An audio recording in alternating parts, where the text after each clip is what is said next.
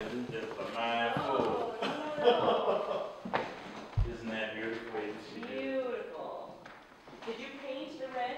The red was dipped in, and I was dipped in, and it really was the rope. It really was the thickness of the rope, and I painted that. Okay. And it just balances like that. We put it in between the gap. You did. Okay. And balanced it like that. What do you call it, Beast? What's the name of this? Read the title. Read the title. Now my hair, the bloody rope that hung me, becomes power to the flower and her roots. You can see her face right here. I love that reflection, or the shadow. The shadow. I love the shadow too. But it's the roots and the rope and the flower That make it. that makes the piece. Wow. You see. What's that? Looks like a horse over there. This is to symbol a horse. When I met Jody Bear, I call her Jenny Bear. But when I met Jody Bear, she was telling me how she really, really loved horses and how horses was in her life.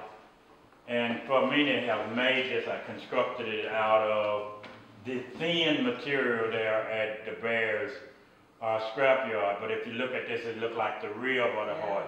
This becomes the head of the horse. You see?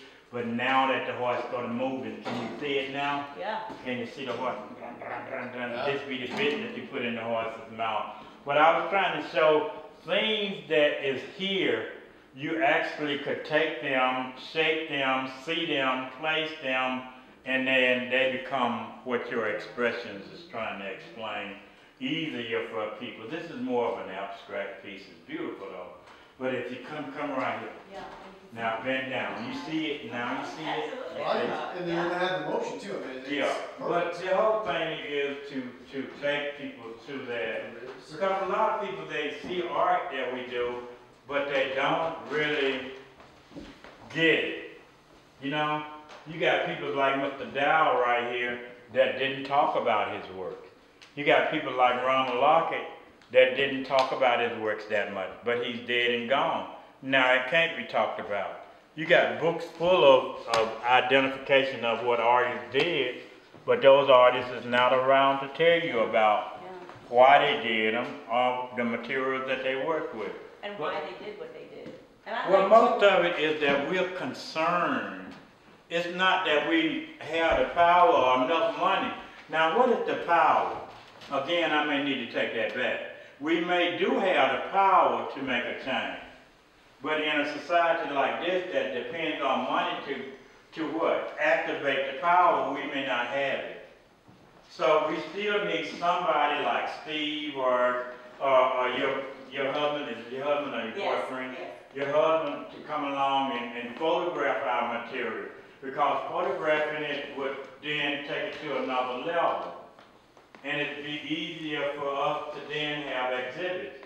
But without other people coming into our lives and saying, Lonnie Holley, what is this about? And I'm telling you, hooked on the mechanical. And you say, what is hooked on the mechanical? And I tell you that I found this thing look like a mechanical hand here. And in the process of finding this thing, it looked like two hands coming together on the rope up saying, I'm tired. And he just quit. Or did somebody come in and working so much, they start working so fast until all these parts just start falling apart without consideration.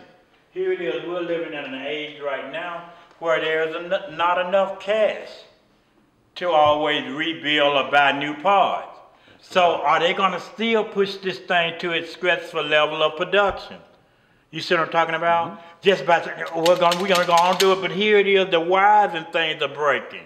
Not only would this thing be in fault of causing problems, but the little tiny wire that reaches out to go to your computer NISM for this thing is going to be affected.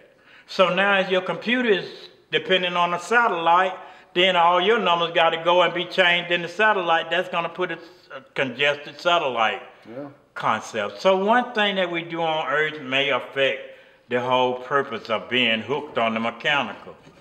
And not having this hand. This is for real hand, right here, versus that hand, you see.